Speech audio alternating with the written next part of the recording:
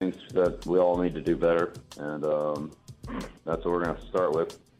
We'll have to maintain the positive things and try to correct the things that we need to correct and play more consistently. Oh, boy.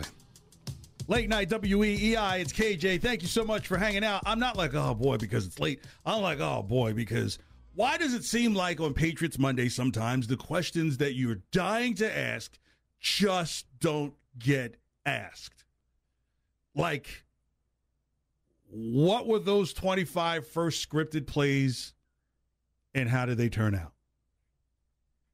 See, so I took shots on this thing called Twitter where things aren't real, but they kind of are. Hey, was it the play calling? No, it was not Mac yesterday. This is what I've been screaming from the hills. You cannot go into a second-year quarterback's season with no immediate coordinator, because it's game planning adjustments. So, for those who know how it kind of works, teams, when they go into games, they want to script their 25 best plays to start the game so that way they can get a feel of where they will make their adjustments. And I'm about to break it down to you how not only were adjustments not made, but how almost ironically at play 25, everything was decided for the Patriots. I'm not going to go through plays 1, 2, 3, 4, 5. I'm just going to give you some key plays to show you that whatever the coordinators, whoever they are doing, are not doing Mac Jones any justice. So we'll start with play 8. Play 8 was the interception in the end zone, and the score is 0-0. Now, when I call out plays, I'm going to include the ones that were called for penalties, right? If there's no play, it was still a play you had set up that you're going to run, and you're most likely not going to run the same play again, all right? Play 8 is the interception to the end zone, score 0-0. The drive looked good for the first 7 plays, you would probably say. All right, let's move to play 17. That's the pass to Hunter Henry, and it leads to 4th down. The score is Miami 3, Patriots 0. Remember, 25 plays. You want to go?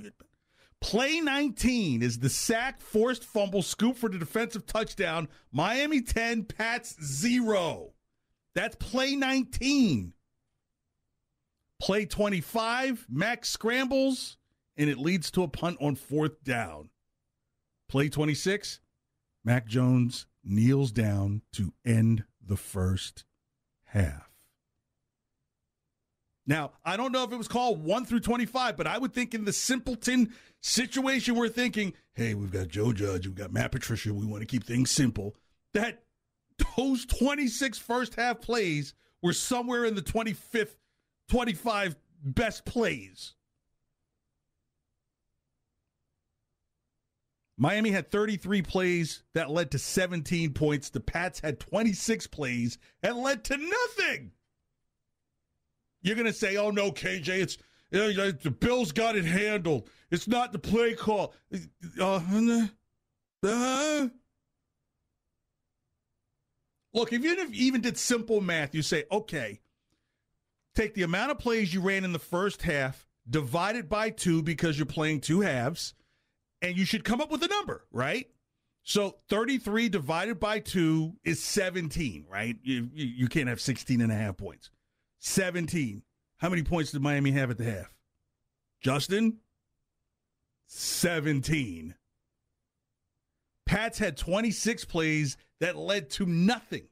So even if you divided their 26 plays, which were maybe 7 of them were good, and divided it by 2, at least you would have a 17-13 game at the half.